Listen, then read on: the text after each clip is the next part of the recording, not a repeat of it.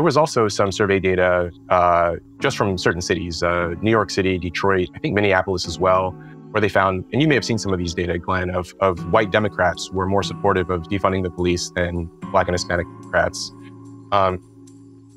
And I consider this to be maybe an example of what we're talking about here, because even, a lot of these people who were championing the defund the police movement, if they were to defund the police in their area, they already live in gated communities. They already live in safe neighborhoods. And so even if their police are defunded, they would incur a lower cost than when the police are defunded in poor, low-income communities. Hi, everybody. This is Glenn Loury. You've tuned into The Glenn Show. I am professor of economics and the social sciences at Brown University and John Paulson Senior Fellow at the Manhattan Institute. And I'm joined today by Rob Henderson, who is a freelance writer, a psychologist, author of a memoir that's just coming out momentarily called Troubled, a memoir of foster care, family, and social class. I got it. He's a Substacker. You can find robhenderson.substack.com. He has his own webpage, of course, where his writings are available. Recent piece in the New York Times, extolling the virtues of the SAT.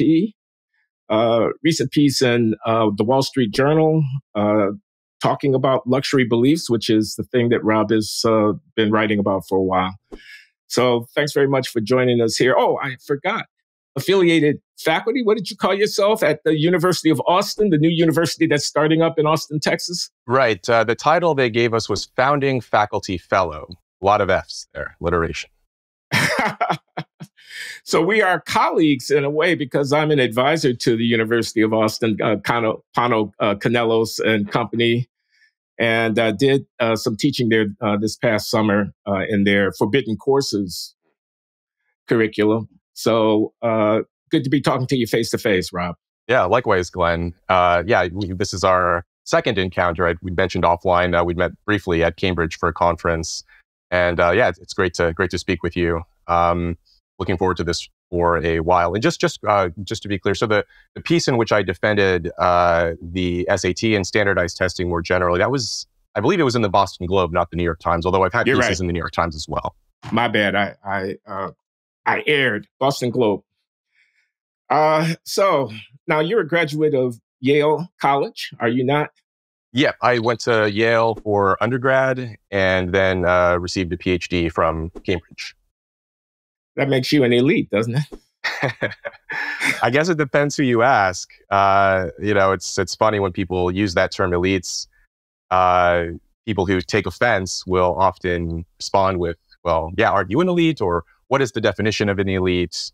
They quibble with it. I suppose in some ways you could call me an elite, although in the book I make a defense of the idea that if you truly want to be a member of the elite or the upper class, there's a lot of interesting work in sociology that suggests that one of the strongest predictors of one's beliefs and attitudes and behaviors and sociopolitical outlooks is parental education rather than the education of the individual. And so a lot of sociologists and other social scientists will actually collect the education of parents of the individual to determine their class rather than the person themselves. And one way to think about this is if you have someone with two college-educated parents, but this person dropped out of high school, they will still tend to have the same outlook and mannerisms and behaviors of their parents. And then if you have someone who is a first-generation college graduate born to two people with high school diplomas or high school dropouts, they will be very different. Those are two very different people, and they will more likely hold the beliefs of their upbringing rather than the education level on paper. Well, that's interesting. Mm-hmm. Tell us a little bit about your upbringing. You are author of a memoir of foster care and so on. How did that go for you? Well, I had this idea at some point, maybe in the distant future, maybe when I was closer to your age, Glenn, not so distant future then, of maybe writing a memoir.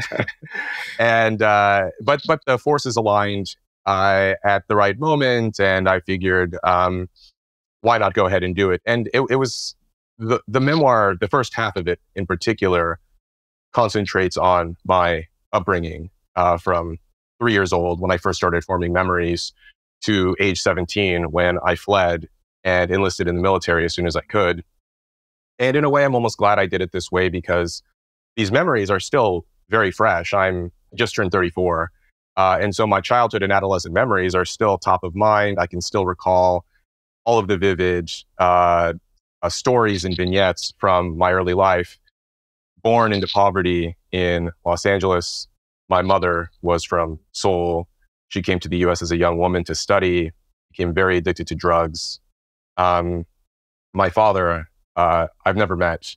And so I have this file, thick documents of reports from, it was given to me later on by my adoptive mother, reports from social workers, forensic psychologists, school reports from teachers, just documentation of my experience in the foster care system in LA. And according to these documents, even my birth mother didn't know who my father was. And so these reports indicate that my mother and we were homeless for a time. We lived in a car. We then moved to a slum apartment in Westlake, which is this rundown part of Los Angeles. And my mother would have visitors coming into our apartment at all hours of the day and night, trading favors for drugs. And at one point, some neighbors called the police because they heard a child screaming in this apartment. And it was me. God. And I was tied to a chair with a bathrobe belt so that I couldn't break free and disturb my mother as she was engaging in her activities. Later, I did get some information about my birth father. I took a 23andMe ancestry test last year and went my whole life not knowing this, that my father was Hispanic. He was Mexican.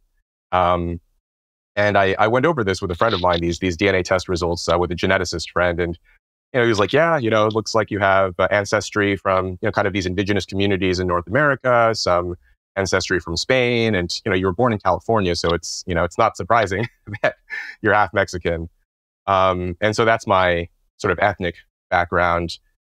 I was taken from my mother at age 3, placed into the foster care system, and spent about the next 5 years, just shy of 5 years, living in 7 different homes in LA. And I describe in detail what those experiences were like in Troubled.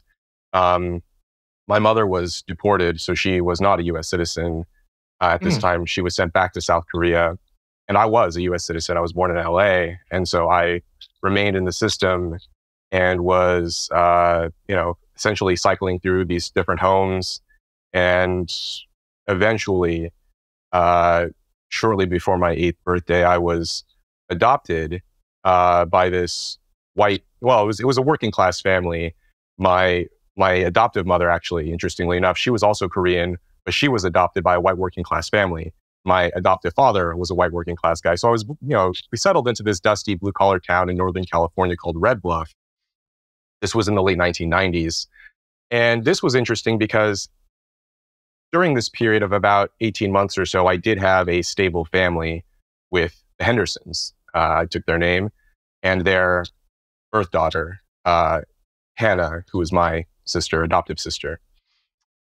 And I was adopted into this town at an interesting moment where, in hindsight, I understand what had occurred, which was that I got a front row seat into what authors like Robert Putnam and Charles Murray and other social scientists have been documenting for decades now, which is this sort of deterioration of working class and lower middle class communities across the US.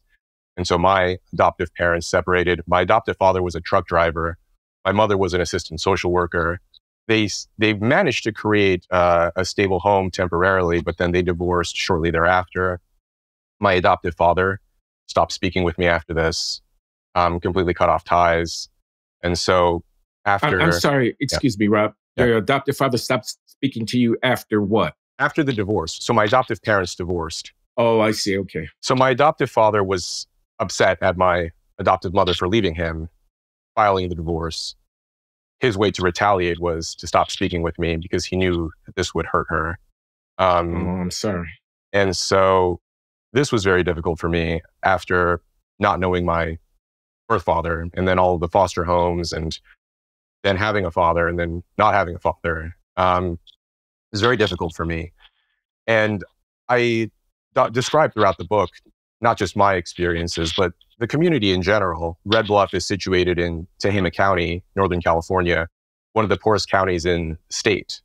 At this point, this was late 90s, the median household income in Red Bluff was $27,000 a year, which was very low even for 1999. Yeah. And so I described the families of my friends in this town. Single parents, a lot of them single moms. I had one friend raised by a single dad.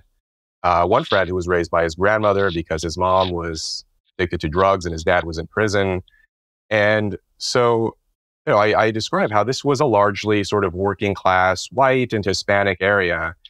And, ostensibly you would think that, they would be able to form somewhat cohesive communities.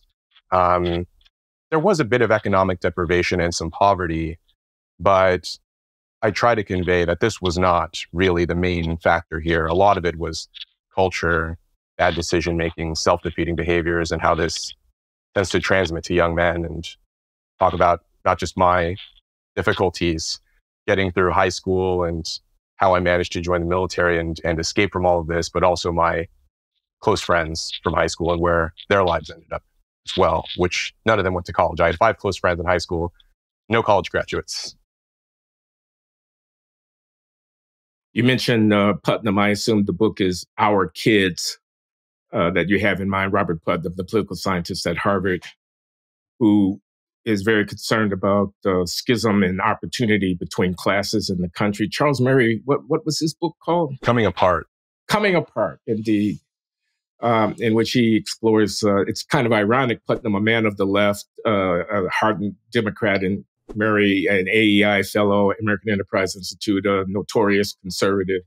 But they seem to agree on the importance of social class as a determinant of opportunities for people, regardless of race, in this country. Mm-hmm. You ended up in the Air Force. How'd that happen? Well, it was a halfway impulsive decision. So, my academic record was very shoddy. This is something else I describe in the book, is that academic inclination is a necessary but not sufficient ingredient to ensure a kid actually excels in school. And so, although I always had a bit of curiosity and a bit of, aptitude for school and so forth, every time my home life was stable, I would do very well in terms of my grades, in terms of my academics. But after so during the foster homes, it was a mess. There was actually one point, Glenn, I was doing so poorly in school in the final foster home I was in that they sent a psychologist to give me a test. They gave me an IQ test. They thought I might have had a learning disability because I didn't know how to read. And I just thought it was funny that, I was doing poorly in school. I was changing schools every few months, changing homes every few months. And, the thought that occurred to the social workers and to the people responsible for my case was, oh, it's a learning disability. That must be why he's not doing well in school. It's not changing schools, changing homes, changing teachers all the time. I actually scored below average on this IQ test. And then later, once I was adopted and had a bit of stability in my life, my grades improved. But after the divorce, they declined again. And so you sort of see the ups and downs of my performance based on what was going on in the home and based on how it was affecting me. Towards the end of high school, I graduated with a 2.2 GPA, bottom third of my class. And I was like the definition of a slacker C- student. Spent more time getting into trouble with my friends and getting high and vandalizing buildings, and just wasn't in the right mindset to go to college. So there was a teacher that I had my senior year. It's a history teacher, and he was a male teacher. Pulled me aside, and he could tell that I was a smart kid who just refused to apply himself. And he showed me this picture on his computer of himself in an Air Force uniform. And I thought, oh, that looks pretty cool. And he was like, look, man, like, I can tell you're a bright kid. I don't know what's going on at home. I don't know what's going on with you, but this may be a good option for you. Just think on it. My senior year of high school, I'd also moved out of my adoptive mother's home and lived with my friend and his father. There were family issues. So I lived with my friend and his father had also been an Air Force veteran. And he basically gave me the same kind of advice. He was like, this may be, I don't know if it's the right path for you, but the path you're on is definitely the wrong one. And so, yeah, I just visited the recruiter. We signed up to take the ASVAB, which is a military standardized test similar to the SAT. And, this is how unserious I was. Signed up to take the ASVAB 10:30 in the morning on a weekday. The night before, I realized this was a valid excuse to not go to school. I could ditch class and have a valid excuse, which was rare. And so I stayed up all night playing Xbox and drinking with my friends. Barely made it to the test examination center on time, hungover, possibly still a bit drunk. And took the test, visited the recruiter a few weeks later. He went over the results. And he showed me that you could convert ASVAB scores into SAT scores. And when I looked at this conversion, I realized that I had the same SAT score, according to these charts, as one of my classmates who was going off to college, who was always been a straight A student. And that was when it really clicked for me. It finally clicked that, I actually did have the potential to go to college, but I just squandered all of my high school years. And enlisted, signed up. I left as soon as I could. I was still 17. I had to have my adoptive mother sign what amounted to a permission slip because I was still legally a child to join the Air Force right after high school. And I was the youngest guy in my unit. Guys, most of them were 18 plus, and I was the only 17-year-old guy there. And it turned out to be the best decision I ever made. How so? What'd you do? We've talked about the wars in Ukraine and Gaza on this show, but I don't think we've ever mentioned the war in Sudan.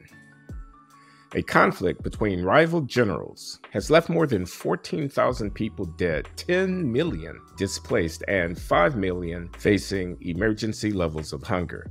These wars aren't unrelated. Both Ukraine and Russia have been involved in Sudan, and Sudan's current leader has sent weapons to Ukraine. I first heard about this on Ground News. It's a website and app that makes it easier to stay informed and not get trapped in an echo chamber. Thanks to Ground News, I get news I would have otherwise missed. With each news story, I get a visual breakdown of the political bias, factuality, and ownership behind the news outlets reporting on it. Here's one. Sudan's conflict risks creating the world's largest hunger crisis, the top UN food official warns. On Ground News, I can see that it's been covered by 39 sources. 40% of them lean right, and only 24% lean left. Below the headline, there's a short summary of the story. If you click on left, center, or right, you'll see what each side emphasizes in their coverage. Bias insights will highlight the differences in their approaches. For this story, the left emphasizes the number of people facing food insecurity and the inaccessibility of aid, while the right emphasizes the scale and political consequences of the crisis. Ground News helps me better understand what's happening around the world. I get stories that many outlets aren't covering, and I read about them from multiple perspectives. It helps me challenge my own assumptions, which I think we all aspire, or at least we all should aspire to do. If you subscribe right now, you'll get 30% off their Vantage plan, which gives you unlimited access to all their features for about $5 a month. This offer is only available through my link. So go to ground.news/Glenn Show or click the link in the video description. Join me in supporting an independent platform trying to make the news more transparent and accountable. Was it 3 years, 4 years? It was 8 years, Glenn. 8 years. You re-enlisted, I assume. Yes. Well, so this is what I tell you. It's funny. Some people, when they hear about my 8 years. it's a long time, right? I mean, that's especially almost for a 34-year-old guy, man. That's a third of your life, a quarter of your life. Yeah. Well, I mean, it's funny. So sometimes people will hear about my life, how I behaved when I was a teenager, and they'll say, now when I talk to you, I can barely connect the dots, like how you went from that to who you are now. And my answer is always, because I spent 8 years in the military. That's really what it was. 8 years is a long time for anyone, but for a young person especially. Joined at 17, left when I was 25, which is, those are generally the most formative years of any young man's life. And so, I re-enlisted. I did 4 years initially, then re-up for 4 more. And I needed every single second of those 8 years to sort of reorient myself in the world and change my mindset, give me some space to develop and to mature and to achieve some breadth of perspective that I didn't have, that I wouldn't have had if I had just stayed in Red Bluff in my teens and 20s. At some point in the book, I note that, if I had stayed in Red Bluff, there's no telling what could have happened. There's a story we could tell where, I realized I was smart one, and maybe I would, go on to be the manager of the local Walmart or something. But I was doing all of the same things as my friends, drinking and driving and getting into fights and doing drugs. And I could have easily wound up in prison where 2 of my friends ended up, or, dead in a car accident or worse, in some other sort of form of death. But yeah, I enlisted instead. And, it taught me all of the things you would expect, Glenn. I mean, it taught me discipline, camaraderie, focus, leadership. I had adults around me who really did seem to put my best interests first, even if I didn't enjoy it. I rebelled a little bit against the boundaries and the rigid structure, but the military is so suffocating in terms of what it expects from you. Every aspect of your life is tightly regulated, from how your uniform looks to how your bed is made, to how your clothes are folded, the cleanliness of your living quarters, every single bit of it. And it almost doesn't leave any time for you to get into mischief. You're on duty for these hours, and then when you get off the clock, you're still sort of responsible for all these other things. And it didn't really leave much time for me to do anything completely reckless.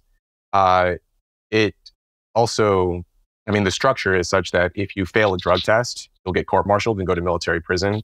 You're late for work more than a couple of times, same outcome. And so in the book, I make this defense of, it's actually good to have boundaries. It's good to have rules. It's good to have discipline. Maybe complete freedom can work if you're a very smart young person with 2 upper middle class parents, and there aren't a lot of opportunities around you for your life to go in a catastrophic direction. But if you're 17 years old in a place like Red Bluff or in other rundown parts of the country, complete freedom and lack of oversight will just give you opportunities to, for your life to unravel. And then the military gave me very much the opposite of that. The other thing was just a matter of time, that it gave me the space I mentioned before to just mature and allow whatever it is, frontal lobes to develop, or, just allow myself to grow and think and be in a place where, I talk about the young male syndrome in the book, this finding from some psychologists that, regardless of culture, time, place, society, males around age 19 or 20 are the most likely to be incarcerated or to be killed through reckless and dangerous risks. And in the military, you actually don't have those opportunities, really. You have a bit of it, but it's all sort of channeled into the mission of this organization. And so it allowed me to sort of grow out of the young male syndrome. So by the time I was 25 years old, I realized that the military wasn't the right place for me to continue on. It was good for me for that period of my life. But after that, I realized that I should actually sort of capitalize on my interests and academics, and decided to go on to college. But yeah, I needed those 8 years to get there. I couldn't have done it when I was 17. Wow. I'm trying to picture you as a 25-year-old freshman in New Haven. You had to be an odd duck.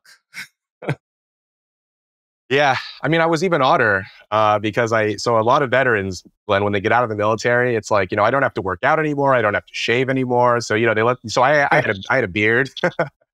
So I looked even older than I do now, actually. I let the beard grow out, and I looked a little older, and the students could tell, they didn't necessarily know about my, sort of rough and tumble upbringing, but they could tell I was older, and they'd ask, and I would just say, I'm what do they call it, non-traditional student or a mature student. I just told them I was in the Air Force before.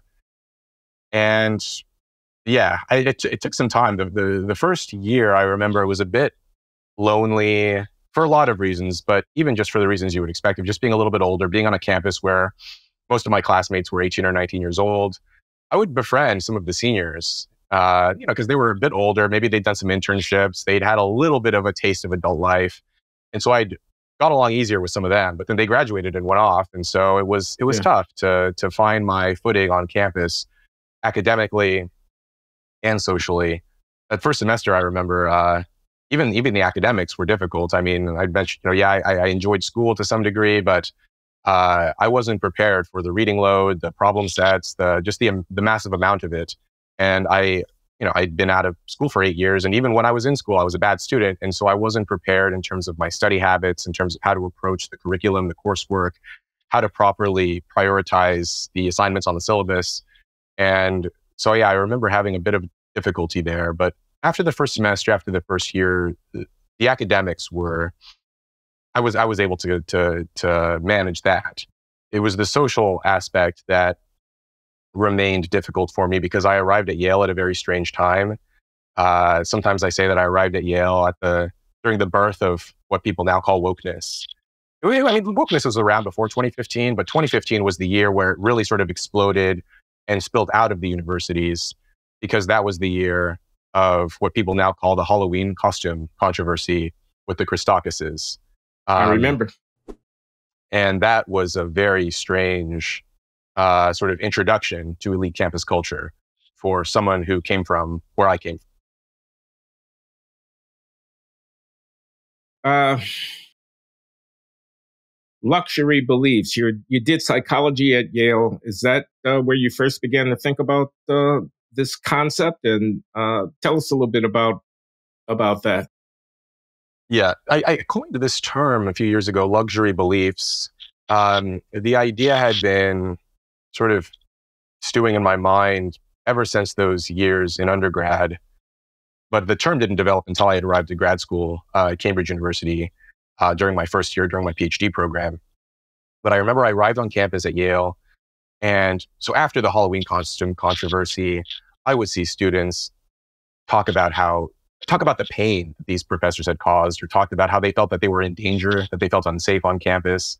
They would use all of this provocative and charged emotional language. These were the sons and daughters of millionaires at one of the richest institutions in the world, ensconced in this bubble with campus security on every corner. I lived off campus, so I would walk through New Haven. I'd walk through a lot of poverty, a lot of addiction, homelessness, mental illness. I'd walk through all of this in the New Haven Green on my way to my apartment. And I would think about these students talking about how they were the ones who were in pain, or how they were the ones who were being victimized.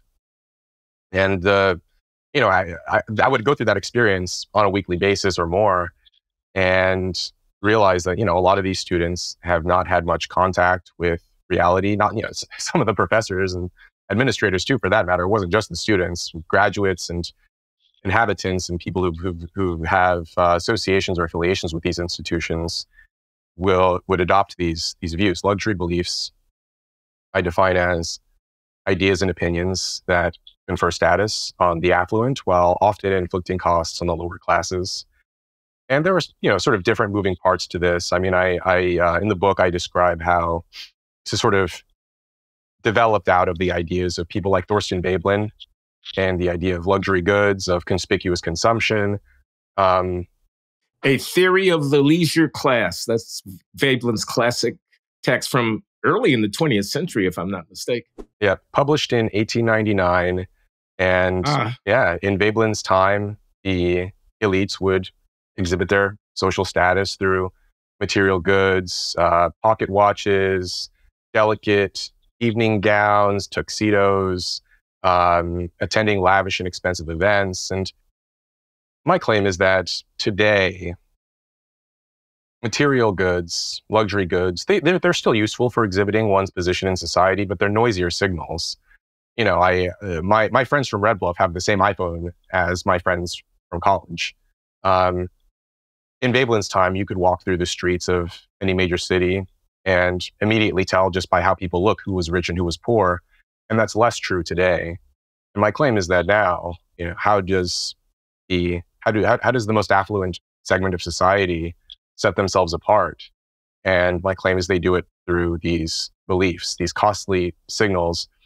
I describe in the book the idea of cultural capital from Pierre Bourdieu, the mid-20th century sociologist who described how the elites of that period of time, he wrote the book in the 1970s, of how they would convert economic capital into cultural capital. They would expend their resources in order to learn intricate and arcane knowledge about wine and artwork and furniture, sophisticated vocabulary, attending certain schools.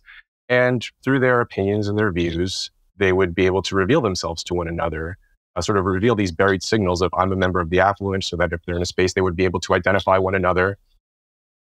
Relatedly, I read this book from Michael Knox Barron called Wasps, The Splendors and Miseries of an American Aristocracy, WASPs being white Anglo-Saxon Protestants, the ruling class in America from the mid-19th to the mid-20th century. And Michael Knox Barron describes how the WASPs, many of them, he called them the high WASPs, the sort of the upper tippy-top segment of the WASP society, they would, many of them, intentionally support fashionable movements and causes because they would abhor the vulgarians. They liked the fact that ordinary people would hear about these newfangled ideas and react with horror and revulsion. And this pleased the WASPs because it indicated to themselves that, oh, you know, we really are set apart from them. We really are, we've achieved distinction. And that's, by the way, the title of Bourdieu's book, Distinction. And then he has a subtitle. I just want the audience to know in case somebody wants to do their research. But I have a question, because as I understand it, the signaling idea is an idea that I can convey information by taking an action which is relatively less costly for me to take than it would be for somebody else to take. And that action then becomes an indicator of my status, like luxury goods that I can buy that are visible, automobile, clothing, and things of that kind. And I'm wondering if that's not distinct from there coming to be a consensus within a class of people about what the right side of history is, what is virtuous. Saving the planet is virtuous. And to take on that belief is an indication of my membership in this clan, but it's not a signal in the classical sense of the term, because I'm not really bearing any cost one way or the other.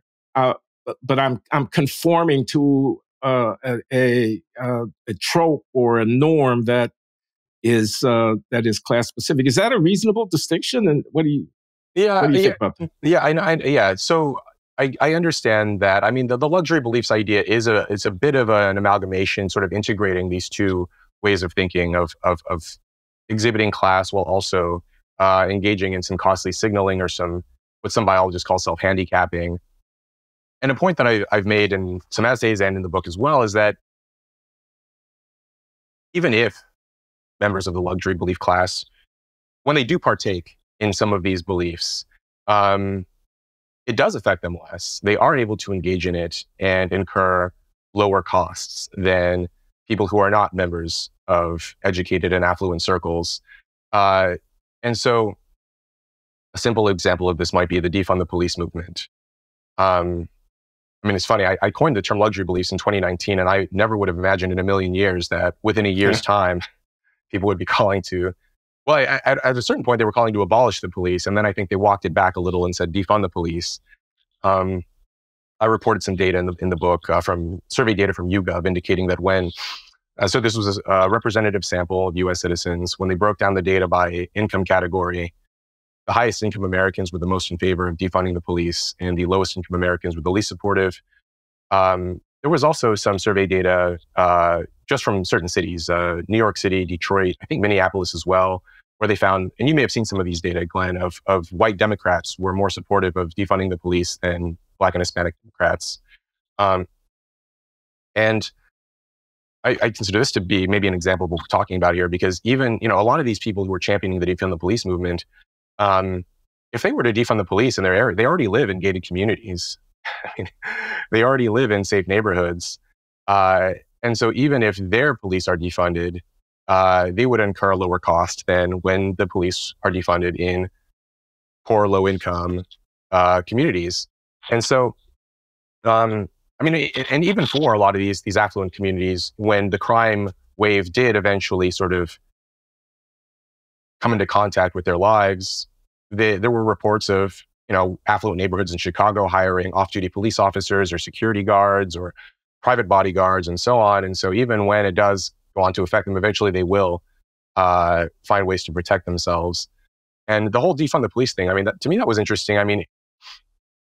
Of course, a lot of people are familiar with the crime stats that homicide rates increased, violent crime rates increased through 2020 and 2021.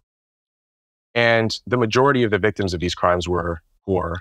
I cite data for federal statistics indicating that relative to Americans who earn $75,000 or more a year, Americans in the poorest income category, which I believe in these statistics that I looked at were Americans who earned less than $20,000 a year. They're 7 times more likely to be victims of violent crimes, 7 times more likely to be victims of robbery, assault. One thing that shocked me was that low-income Americans were 20 times more likely to be victims of sexual assault than Americans who earn more than $75,000 a year. And so these all get folded into aggregate statistics. But occasionally, there was a story in San Francisco of a tech executive who was stabbed, and he was named. He was described by name in the papers in San Francisco, Chronicle, and so on. There were a couple of journalists, one in New York City, one in Philadelphia, a few months ago. They were also identified by name in national media, targeted by violent crime.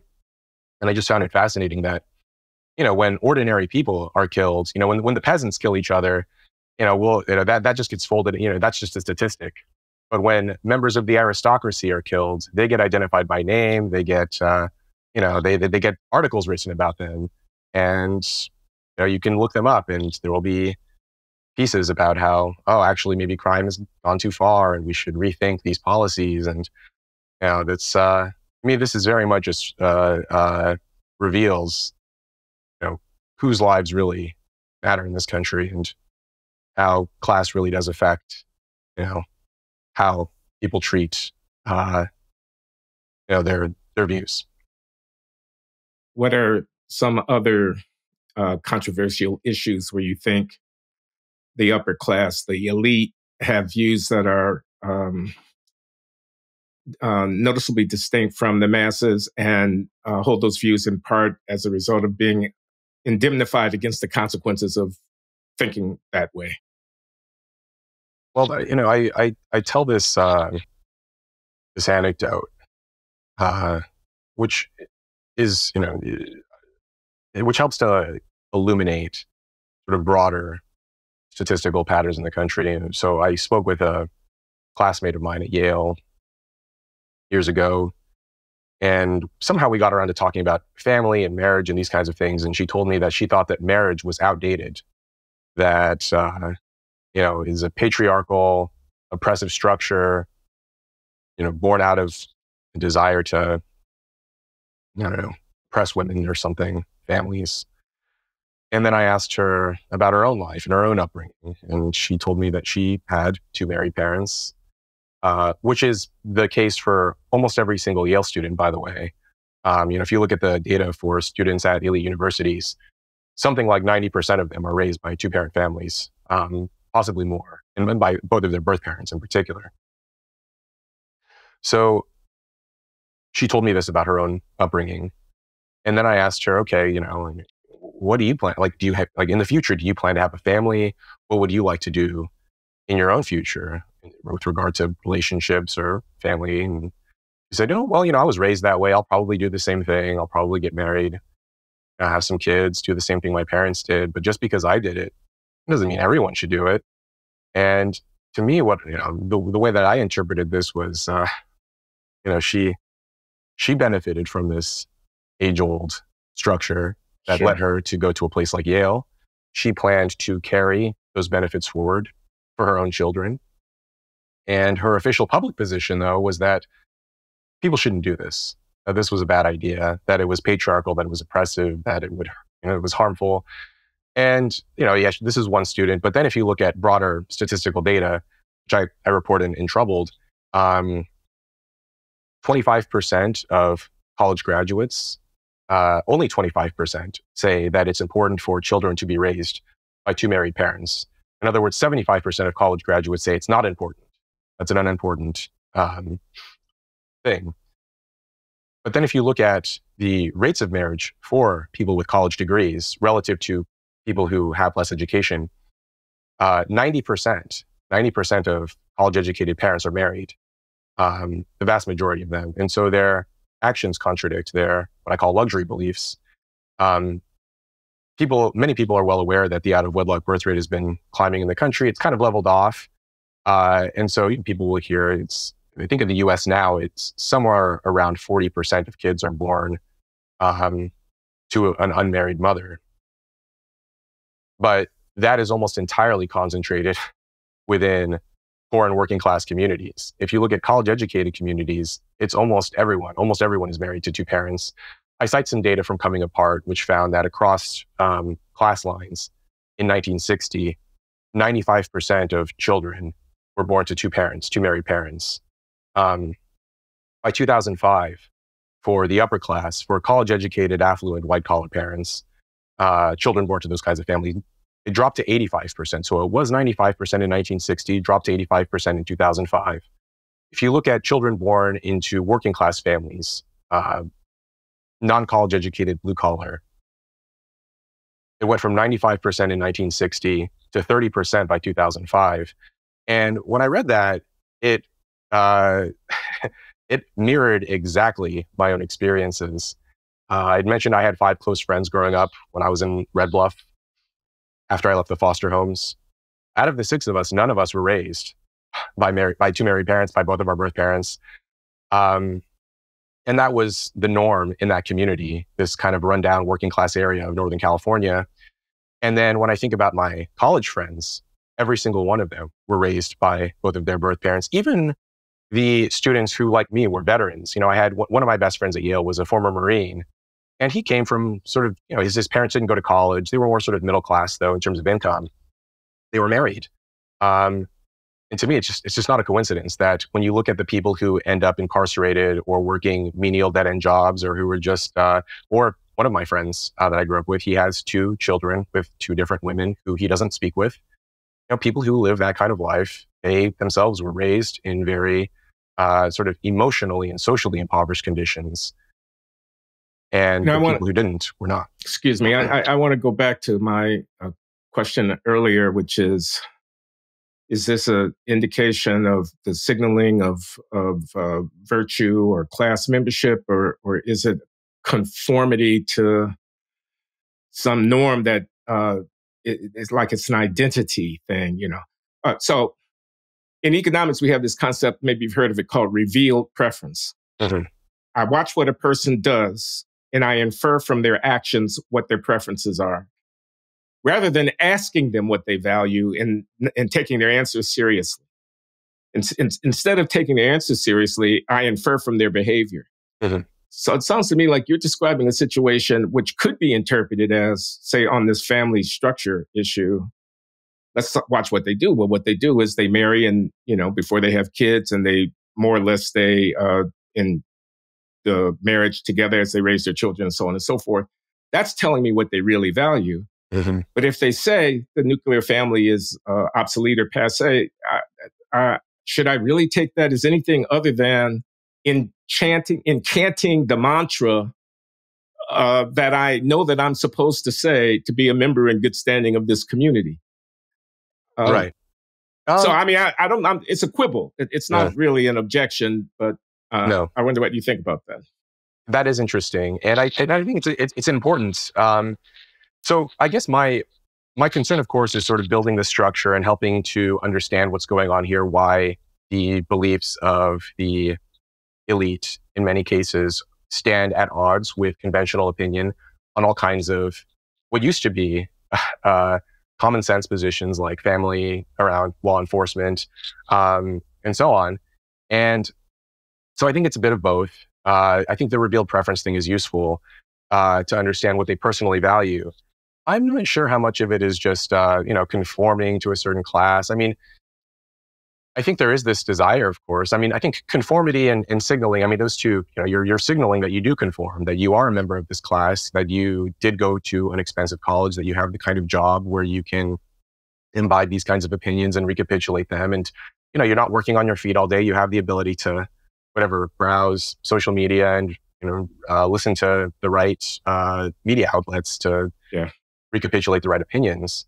But I think it's important because if in your personal life you behave in a certain way, so I'm speaking here specifically about the effects on the rest of society. Yeah. So if the members of society who hold the most cultural, political, social, economic influence, if privately they live, I once heard this great phrase, I don't know who to attribute it to, that if you privately walk the 50s, but you publicly talk the 60s, this is still going to have a detrimental effect on the rest of society because, if I'm a member of a working class area, I'm not, I don't have access into the private lives of the elites and how they actually behave. Yeah. And I'm not exposed. I don't have visibility on, oh, this person's actually been married their whole life and that this is what they actually believe and this is what they actually do. What I tend to have immediate superficial access to is, I open some media outlet, or I turn on Netflix, or I consume kind of passive media. And all of these things are produced by this upper segment of society. And, I'll see depictions of certain kinds of families and certain kinds of attitudes and beliefs and so on that are at odds with the elites. And so one way to think about this, Glenn, is if you're a kid who grows up in an upper middle class family, and yeah, maybe you and your parents talk about how marriage is passé, or that we should defund the police and so on, or that drug use should be legalized or what have you. Hard drugs should be legalized and everyone should have access to fentanyl and so on. But then you look around you in this sort of upper crust neighborhood, this gated community that you live in, you do have visibility on how people actually live their lives. You do sort of have implicit understanding of this duplicity going on, and you see good role models around you who maybe are speaking, their opinions contradict their views, but you are seeing how people behave. And if you grow up in a working class community and you don't have access to role models, maybe you were like me and you never knew your father, or your mother's working full time, you don't have a lot of adults around you who are modeling good behavior. And the only opinions you tend to have access to are through media and through entertainment and through social media and screens and so on.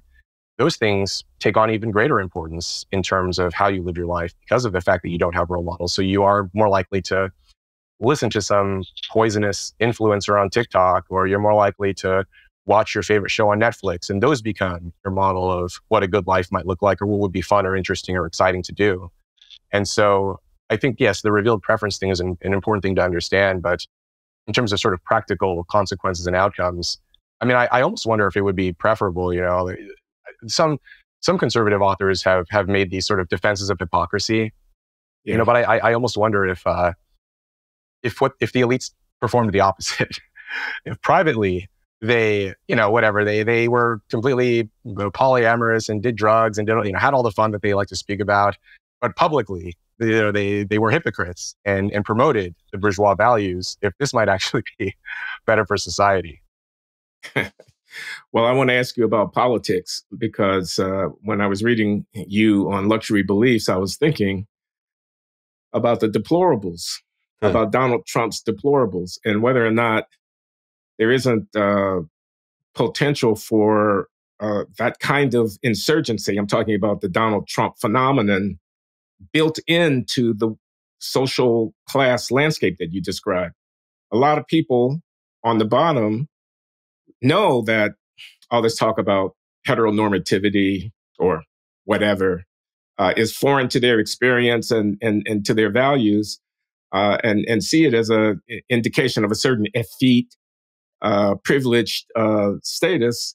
Doesn't that create an opportunity for a politician, or dare I say a demagogue, to appeal to people on exactly that basis? I think there's something to that idea that if people's values aren't being represented in media and entertainment and the press and so on, and they feel like they're being overlooked or unnoticed, and a demagogue appears and starts to give voice to those concerns, and I can easily see how this they finally find a figure that they can attach themselves to, that this could contribute, I think, to some of the polarization. I can feel it a bit myself sometimes. This sort of hostility now, this sort of interclass hostility. And so sometimes, if I'll go home to Red Bluff or visit my old friends and stuff, I still stay in touch with some of them. We'll go out somewhere, and they like to tease me. They know how my life has turned out and everything. And if they ever want to make me uncomfortable, if we're at a casino or out to eat or something, and they'll say, "Oh, did you know he went to Yale?" And this is like a good way to sort of make me feel self-conscious, because they know that means something now, that if you are a member or you graduate of one of these kinds of institutions, that people who feel left out or unnoticed or overlooked in this country, it's a good way to sort of get their ears to perk up. And so, but then, my defense is always, but I was in the military, that's my sort of get out of jail free card kind of thing. And I grew up around here anyway. So, I do think there's some interesting research. There's this guy, Michael Bang Peterson, who's done some research on populism. I think he's a social psychologist by training, but his research on populism indicates that, people who actually have sort of less interest in politics overall, and just sort of don't really pay as much attention to the goings on of the country, and people who have, they sort of score lower on need for dominance and these other kinds of personality variables that psychologists like to measure, that these are the people who are the most likely to be interested in populism. That so the stylized narrative here is that people who are actually uninterested in leadership positions, they're not interested in sort of getting into the arena and changing society and changing the world. What they like to do is appoint a leader on their behalf. Like, I want this guy, Trump or whoever it is, to just take care of it for me, to just like somehow implement my preferences, but I just want to live my life, be left alone, what have you. Whereas people who are very much opposed to populism, they actually tend to score higher on personality traits of social dominance and so on. And the idea here being that, they don't want a strong man. They want to, maybe they don't want to be the strong man, but they want to be a member of the committee that gets to decide how society should be operated. And they don't like the idea of a demagogue or a populist or someone, some strongman leader in that role. And to me, that I think that stylized fact kind of fits with what we see, that the people who feel represented, that feel that their cultural values are being reaffirmed and so on, and they tend to have a lot of interest in politics, they don't like populism. And then the people who do like populism are the ones who actually don't have a great interest in politics and don't have a great interest in how society should be run. They mostly just want to be left alone and maybe see their values reflected back at them when they open the newspaper or turn on the television. And this was one of just to go back to my experience when I first arrived in college, is, I grew up in an environment where people weren't really reading national media that closely. We didn't have enough money to pay for cable, so there was no CNN or Fox or any of this. We read the local newspaper, the Red Bluff Daily News. We didn't talk politics at the dinner table. It just wasn't a part of our lives. Maybe we talk about local things going on in the county or in the town. But then when I got to college, I found that another element of class membership was to keep up with current events and to have a cursory awareness of, what's the latest fashionable op-ed in the New York Times, or what did so-and-so write in the Atlantic, or, what's the sort of topical, trendy item of the day that we should all be focusing on. And to me, I was completely unprepared for this. that students would talk about. Oh, did you see what so-and-so wrote here? Or what? And I just was not keeping up with the news. I'd never learned to do that. And I think that this is also, maybe indicative of the sort of class divides that most people who didn't go to college, who aren't interested in saving the world or saving some segment of the world, they're just not sort of day to day constantly trying to keep up with it all. Do you have a political affiliation of your own that you're willing to talk about? I mean, when we talked before, I don't have a strong sort of affiliation with any institution now, so maybe I'm allowed to without getting myself in trouble. Well, I did write this op-ed, in the New York Times. This was 2018, the year I graduated from Yale. It was published. Why? So they chose the headline. I mean, you're probably aware of this, Glenn. I know. Editors choose the headlines. But the title of it was, Why Being a Foster Child Made Me a Conservative.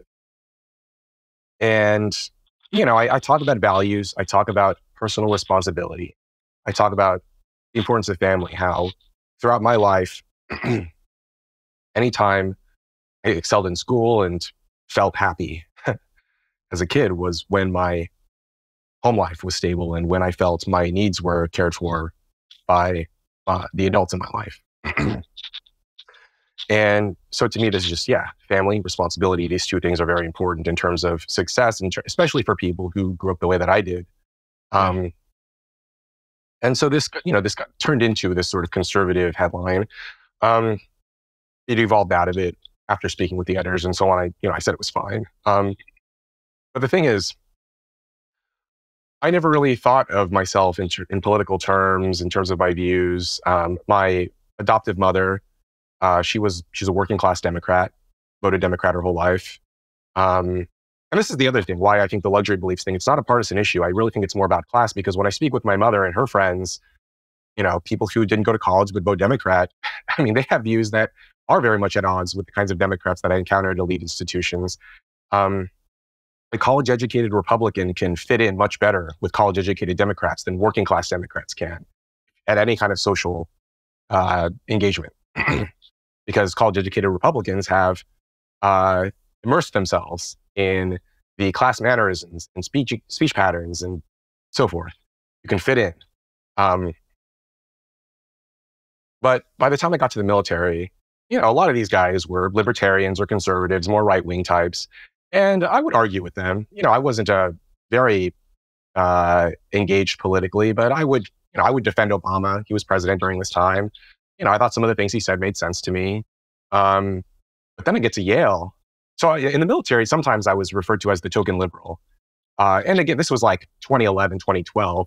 There's a different, maybe, arguably the Democrat Party was a little different, but I was the token liberal. Then I get to Yale, 2015, 2016. Suddenly I become the token conservative, despite the fact that my views hadn't really changed. I'd always thought of myself as kind of a centrist or a moderate or something.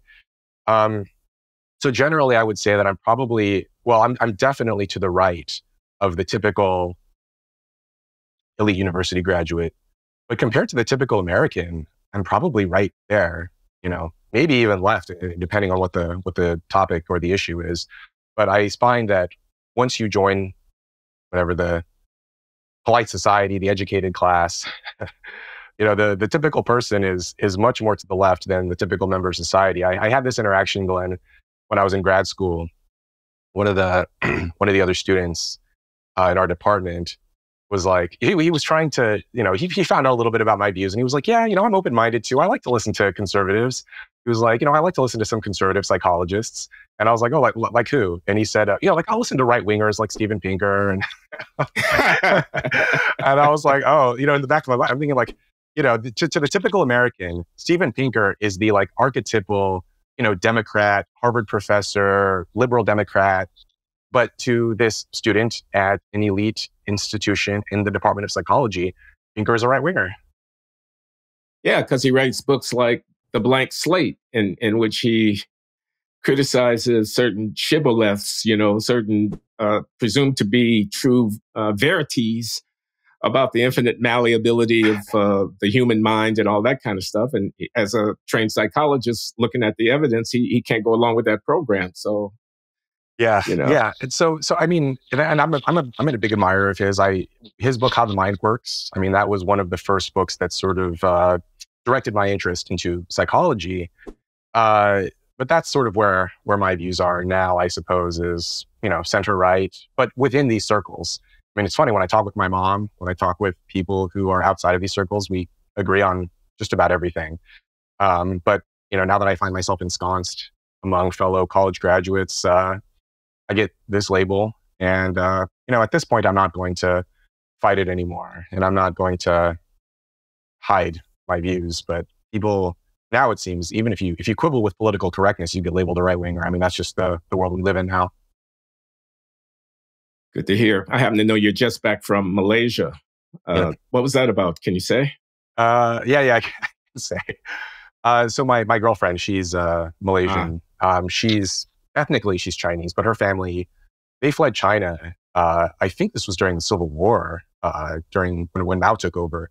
So they fled. Her grandparents or great grandparents fled to Malaysia, and so yeah, we're just visiting her family for Lunar New Year, and visiting. So I visited a few times now, and to me, it just really it puts into perspective how our issues in the U.S.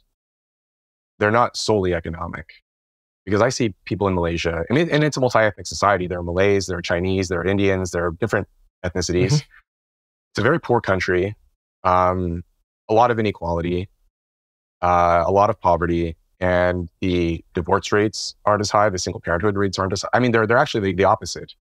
Mm-hmm. Neighbors know one another. I visited a village, my girlfriend's extended family. We visited them, and some of the houses in that area, they were made of corrugated metal and sort of sheetrock and molded wood, and it's just like rundown shacks. Some of them didn't have carpets; it was just sort of concrete floors. But the neighbors know one another. They bring each other food. They watch each other's children. They take care of each other. The other day, I was speaking with a friend of mine from Kenya, and he was describing. I've never been there, but he was describing similar situation there. That it's very poor, but the families know one another. They take care of each other. Social capital is higher there than in many poor areas of the U.S. So, when I hear people blame our social ills on poverty alone, I just find it very hard to believe. I think that there is room for values, for guidance and instruction and teaching. And, there was a boy in this neighborhood in Malaysia. Must have been 10 or 11 years old. He was raised, so his father was an alcoholic who had been in and out of prison. And he was raised by his mom and the aunties, and they all kind of looked out for him, and they made sure he stayed out of trouble. And the other fathers in the area also took an interest in his life. And he was very helpful. He would visit my girlfriend's aunt and uncle who are getting older in age and are unable to sort of do the house maintenance and chores and so forth. And this kid, 11 or 12 years old, would come over and check in on them every couple of days and ask if they needed anything. And it is very rare to see those kinds of interactions now in impoverished areas of the U.S. Okay. Well, we're at the end of the hour, Rob. I thank you for your time and look very much forward to reading your book. My guest has been Rob Henderson. Thank you. Oh, I didn't even, however, my team will make sure that those who view this podcast know about my forthcoming memoir. I don't have to say anything more about it. It's going to be published on May 14th, and it's called Late Admissions, Confessions of a Black Conservative, out from Norton, W.W. Norton and Company in May. But Rob Henderson's Troubled, a memoir of foster care, family, and social class is out momentarily, and people should go and take a look at it if they like what they heard here. I certainly will. Thanks a lot, Rob. Thank you, Glenn. It's been an honor.